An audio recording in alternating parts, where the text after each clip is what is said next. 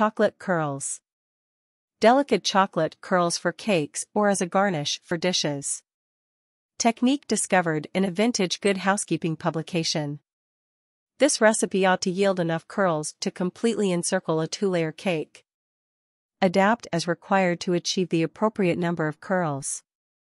Note: I was told that single-ingredient recipes are not permitted for this site after submitting this recipe. Because of this, the toothpick was. Ingredients: semi-sweet chocolate baking pieces weighing 25 ounces. Toothpick.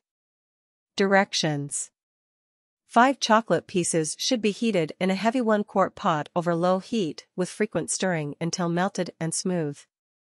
Using a rubber spatula, scrape all of the melted chocolate from the pot onto a jelly roll pan that measures 15.5 inches by 10.5 inches.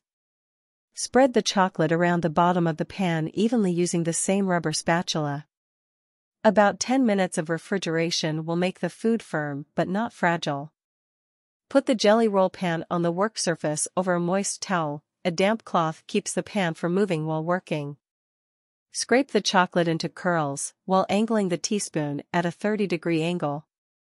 If the chocolate softens and sticks to the spoon, place the pan in the refrigerator for several minutes. Curls can be moved to another jelly roll pan using a toothpick and then refrigerated. For a total of 5 batches of curls, repeat the process 4 more times. Cake with curls: carefully press chocolate curls over new frosting using a toothpick to raise the delicate curls. The heat of your hands will melt or damage them.